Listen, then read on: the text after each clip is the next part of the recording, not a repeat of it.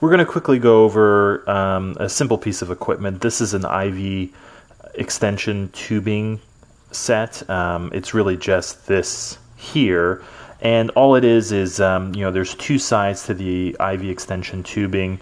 There is kind of the male and female side, so there's an end that you can kind of screw like a syringe onto, and then the other end is kind of something that you can screw onto something else.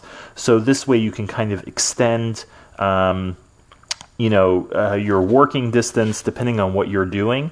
And this is very commonly used in a lot of different contexts. It's very straightforward and simple, but just to be aware of, this is kind of how the tubing works. It just kind of one end screws onto something, and then you can screw something else onto the back end.